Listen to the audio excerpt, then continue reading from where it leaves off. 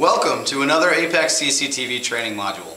This is Matthew and Jason, and today we're going to demonstrate how to power your security cameras with individual power supplies and multi-channel power distribution units.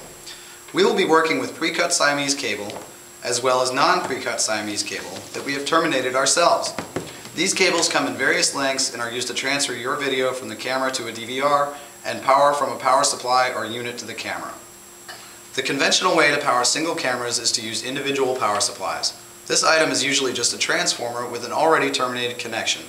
You can connect this to the end of the Siamese cable near your DVR or at the camera itself. Using this method is great for individual cameras or locations where power is readily accessible near the camera.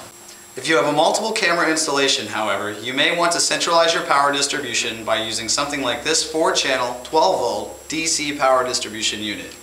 First, wire the AC wall plug to the unit by connecting the black and white leads to the 2 black leads coming from the transformer inside the PDU.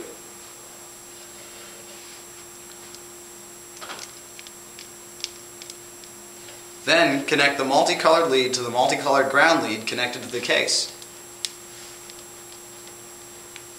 If you're using pre-cut Siamese cable, the first step is to install the female connector pigtails into the unit. It is important not to cross polarities. That may result in a damaged camera or power distribution unit, or both. Typically, but not always, the white stripe wire is the positive cable. This cable is sometimes red also. In this scenario, the red cable with the black stripe is the negative cable, and the positive cable is red with small white plus signs. Check the documentation provided with your equipment to verify this before installing your system. Connect the bare wire of the positive cable into the positive terminal of the PDU, and the bare wire of the negative cable into the negative terminal. Secure the connector by tightening the terminal screws.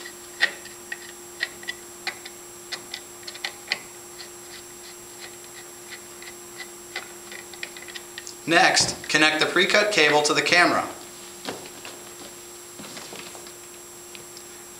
Then, connect the other end of the pre-cut cable to the pigtail and the video input of your DVR. The camera is now powered and ready to be used. Now, if you're using the non-pre-cut cable, you can connect the bare ends of your desired length of cable directly into the power distribution unit. Just connect the positive wire to the positive terminal and the negative wire to the negative terminal as before.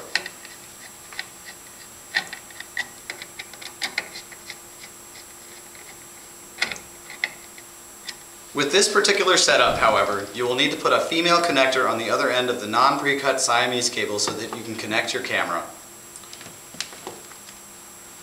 Remember to route the cables to your liking during installation. This can be done using the various removable sections of the unit. That covers the different options you have for powering your CCTV cameras. This has been a presentation of ApexCCTV.com. Please feel free to contact us with any questions or comments.